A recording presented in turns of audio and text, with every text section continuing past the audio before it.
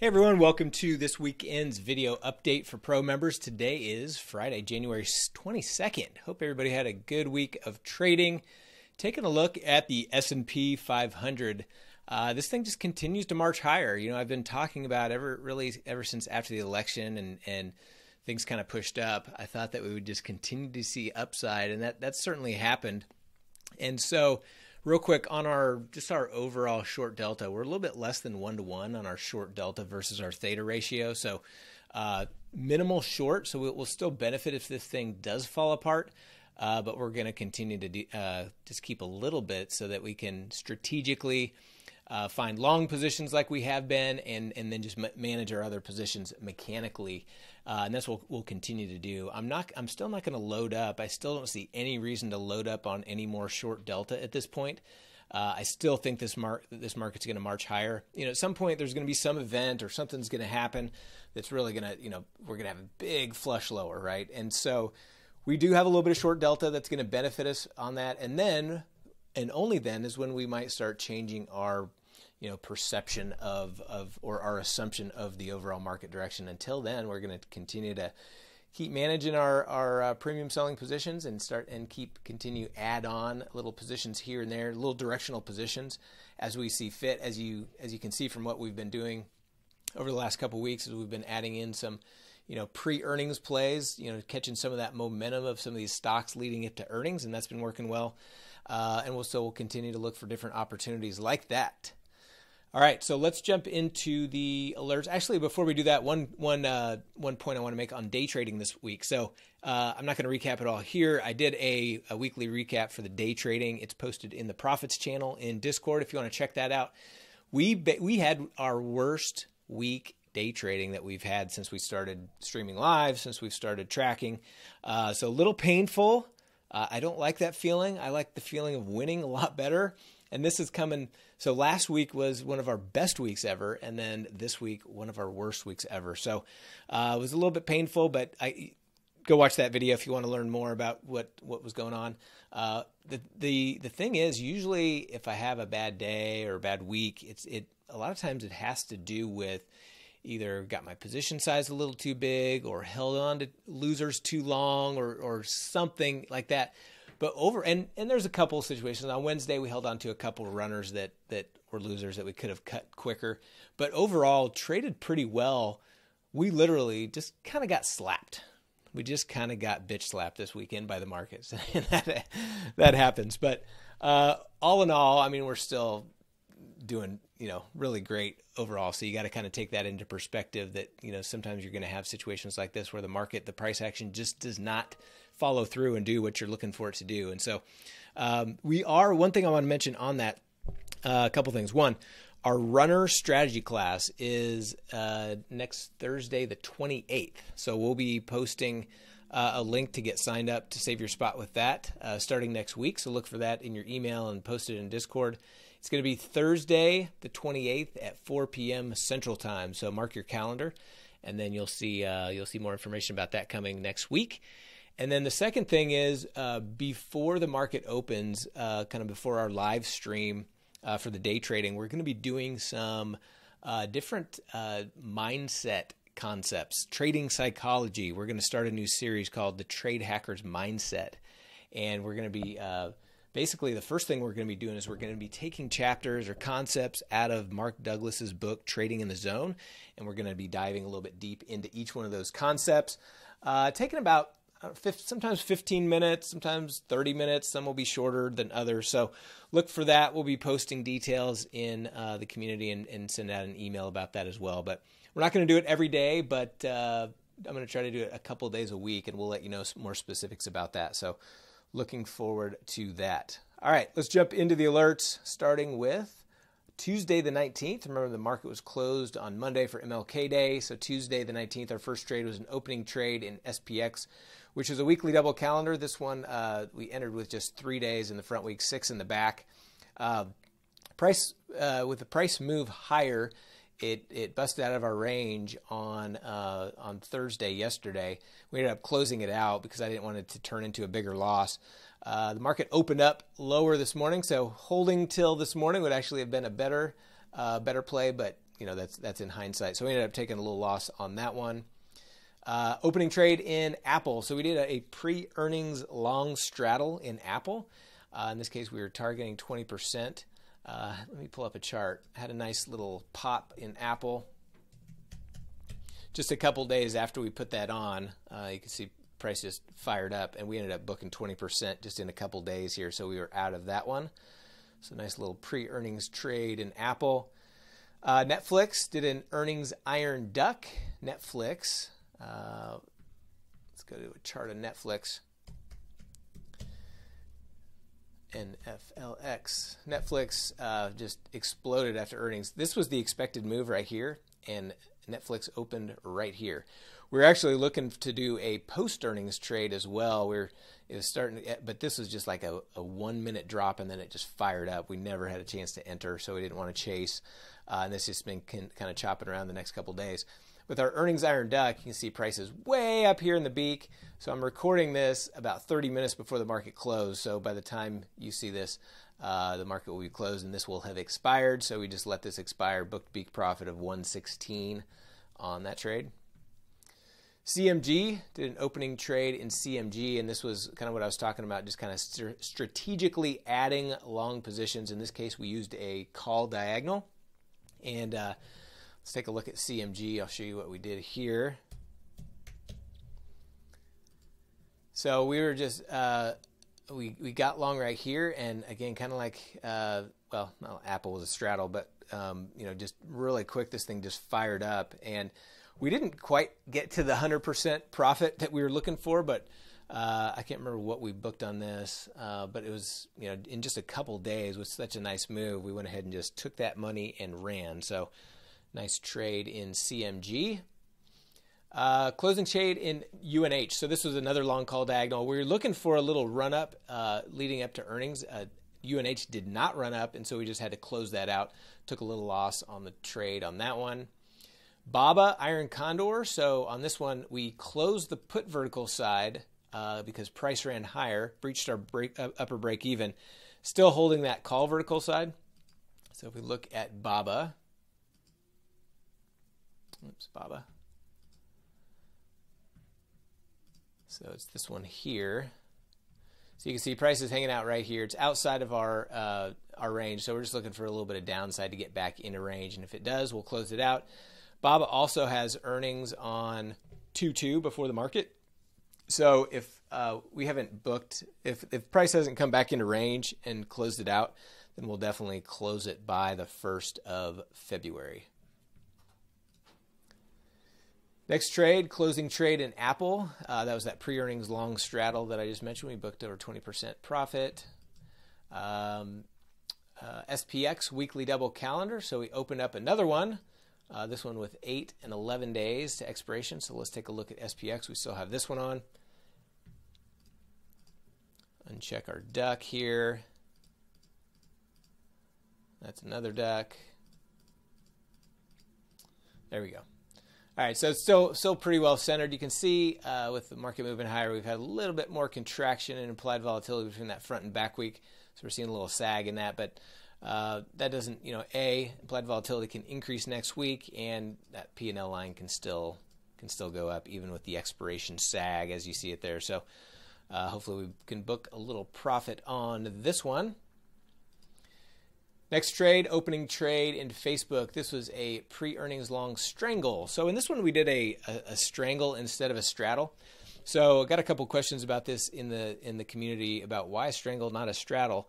A couple of things. One, with the price of these options, we reduced the amount of capital needed by widening those strikes out. A straddle is a little bit more expensive. And then secondly, the other thing that, and I've been tracking this for a couple of years now, but the out of the money options, if implied volatility expands, the out of the money options will actually expand quicker than at the money. So you can see this, we're still dead center, but we're up $74, and that's due to a little bit of expansion of the implied volatility of those out of the money options. So if you like in TOS, you can put implied volatility as one of your columns here, and you can kind of see you can actually go to on demand and watch the think back and see how these react to different implied volatility levels.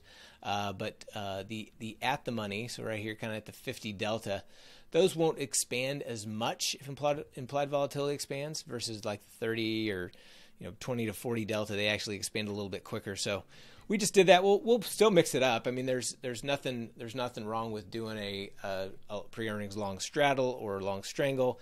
In this case, part of it was buying power, part of it was just utilizing those out of the money options. And as you can see, if implied volatility continues to expand and we do get any type of price movement, should be able to book a nice profit. We're trying to target about 20% profit here. So debit paid $12.28, so we're looking for about $240 of profit on that one. SPY Vertigo. So we did a closing trade on our SPY Vertigo. Price was hanging out right at our break even. I think we scratched this one or minus $30 or something on it. So we were starting to see a real big sag in that P&L line as we were approaching expiration. So we just closed that out. Took a small loss on that one. CMG, there's that long call diagonal that we booked a profit on, booked over 50% in just a couple days. SPX, there's that weekly double calendar that we closed out that I already mentioned. Facebook, I kind of jumped ahead, but on Facebook, we had a long call diagonal. We closed out half of it. So let's go back to Facebook here. So we had 2 contracts on here, and we just closed out one. You can see, we're at this point, we've got $178 in buying power and risk, and we're up 130. So we're up, over 70%. So we booked one of them just to lock in some profit. We're going to hold this one into next week. We'll definitely take this off before earnings. Earnings announcement is 127 after the market, so we'll definitely be out of this by 127. We're going to see if we can get a little more upside on Facebook to book a little bit more profit. And you can see how these, if you move through time with the theoretical calendar, you can see how that P&L line will just continue to increase. So it doesn't take much more of a move higher to book a really significant profit on these trades. So really like these diagonals for directional plays. I have gotten a couple questions about, what's the difference between doing a vertical and a diagonal as far as for a directional play. And the way that we like to set these up, and you can go back and review that in the directional strategies course, but we like to enter these right around about that 20 delta in the front week, and then 1 strike difference in the back week. And by doing that, price will start right here. So it is actually slightly negative theta, but if price stayed right here, it's not like it's going to, just minimize. I mean, if you look at the way that price moves, you can be close to expiration and still not be at a loss if price is exactly where you put it on. So obviously, if it moves against you, you're going to start seeing more theta decay and a decline in profit. But if it stays where it's at or moves higher, there's really not much of a theta decay component to it.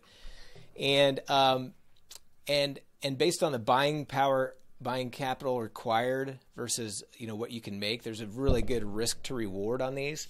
The benefit of a vertical is you've got a higher probability of profit. You've got positive theta, a higher pop. So there's benefits to one versus the other. And so we'll continue to do both, but I really like these for these directional plays because of the low amount of risk and the nice profit potential as well. So we will continue to do both. Next trade, rolling dusting trade in SMH. So we've got this short strangle in SMH. Price had breached our upper break even, so we needed to roll up our puts. So let me show you that. So what we did is you can see the old one's still here. So we had the 190, 235 strangle, and we just rolled our puts up to 230, which is right at about that 30 delta, just like we teach in our course. So you can see price is hanging out right here. Now we do have a more narrow range, but we've got a higher max profit, collected a credit for that roll. So we'll continue to manage this just like we teach in the strangles course. BABA opening trade, a long call diagonal in BABA. So another one of these that we added in, and this is kind of another pre-earnings play. So leading up to earnings, there's our half of our iron condor already showed. So this is it. So we just put this one on today. So this is a good example of kind of what I was just trying to explain with you on the Facebook one. So price is right here. So if we put our price slice right on the break even, you can see theta is actually a little bit positive. Okay. Now, if you move lower, you can see theta starts to go down and eventually gets a little bit negative, but still not real negative. It's not like buying a strangle or a straddle where that theta component is really working against you. It's very minimal. But on this trade we're risking $260. That's our buying power. That's our max risk is $260. So very, very low capital requirements. Is to find risk. You can do it in an IRA. You can do it in a small account, and you can scale it up to as large as you want to. So we just did a couple contracts here, but you can see BABA announces earnings on 2/2 before the market. So we want to be out of this by 2/1. So if we move our theoretical calendar to 2/1, just before earnings, you can see that if price makes just a decent move up, I mean, we can book over 100% profit pretty easily. Let me go back to today's date, and let's change this calendar to the right date. Let's change it to 2/1, which is when we want to be out of this trade. And so you can see here's the expected move, way up here. Okay, so I'm going to move the price slice over to the expected move. And so let's move this calendar up to 2/1. We want to be out by 2/1. Let's just change that to 2/2. 2/1. And so here's the expected move that price could move higher to between now and then. Well, even if it stayed inside the expected move, I mean, we're looking at a $350 profit, and it hasn't even exceeded the expected move. I'm just picking a random spot here. It can stay inside the expected move and still book well over 100%. Remember, our capital here at risk is 260.